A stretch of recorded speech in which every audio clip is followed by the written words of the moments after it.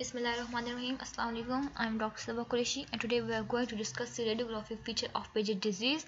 That how does the paget disease looks like in radiograph, or how we can say about any patient's radiograph that it is the patient is having the paget disease.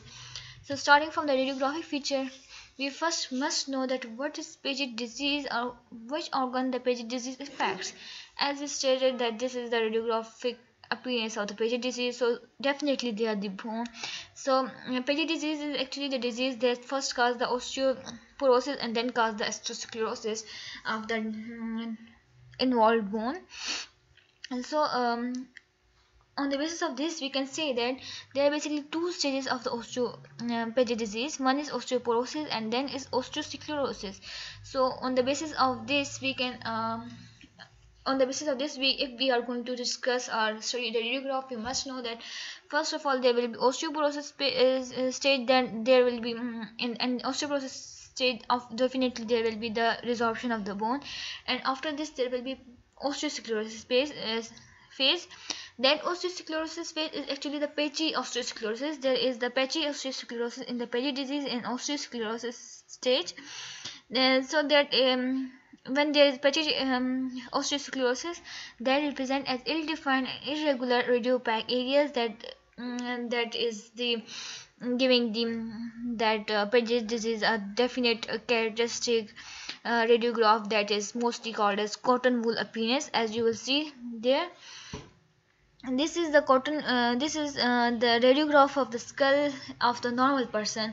There you can see that there is smooth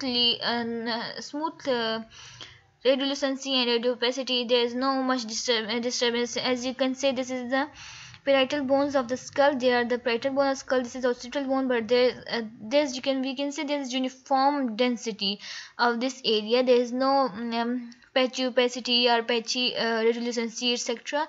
So we can say this is the if we are talking about the paget disease, this is the normal radiographic features of the skull. And beside this is the radiographic features of the paget disease. We can see there that it looks like a cotton wool, so that's why this is a radiograph is also called as cotton wool appearance, having cotton wool appearance. We can see that there are radiolucency somewhere and there much radiopacity, which is because this is the advanced stage. We can say that this is the advanced stage of the paget disease because there is much osteosclerosis, and the initial stages has gone, and now it is an advanced stage. There is much osteosclerosis. There we can say that this is typical appearance of paget disease, showing the radiographic features like cotton wool appearance. Going towards the next slide. In skull there are also changes. Radiographically we can see these changes, so we are going to discuss the changes in the skull that occurs during paget disease.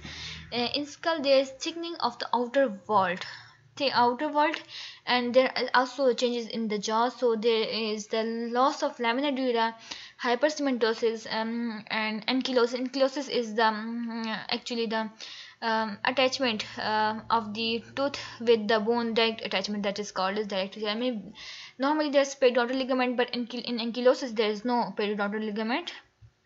So we can say there this is the vault of the skull. In normal radiograph this is not that much thick, but in the paget disease this is, as you can see there, this is the sagittal section. There is the radiograph that is much opaque and thick. So this is the classical and clinical feature of the paget disease. This is the radiographic vault.